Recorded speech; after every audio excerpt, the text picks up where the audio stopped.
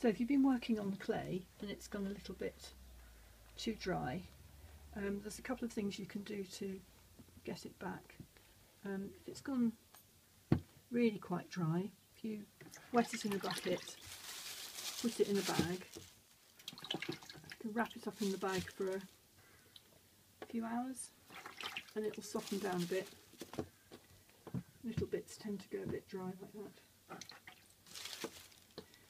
And the clay that's a bit softer, there's another thing you can do.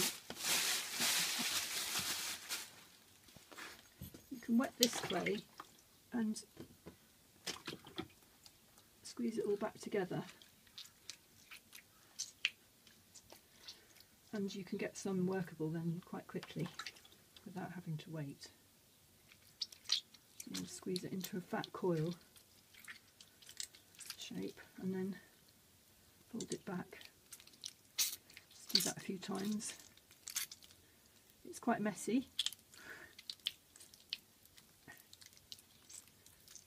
but quite quickly you can get that back into a workable state. And if you squeeze it out like this and fold it back, you're not going to trap any air in there.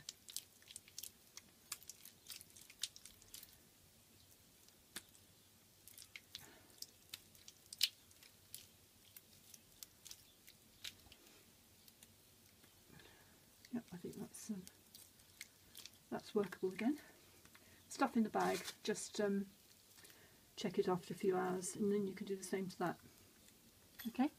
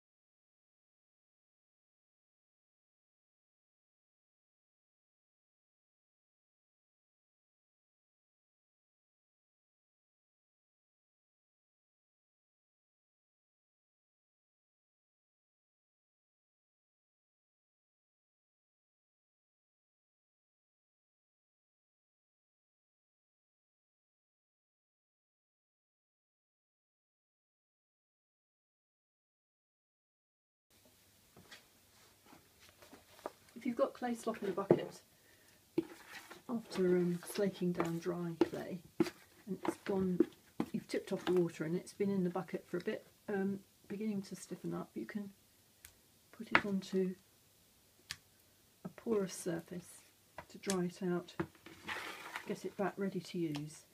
And plaster of Paris is the best thing, especially if you're throwing pots and making a lot of sloppy clay.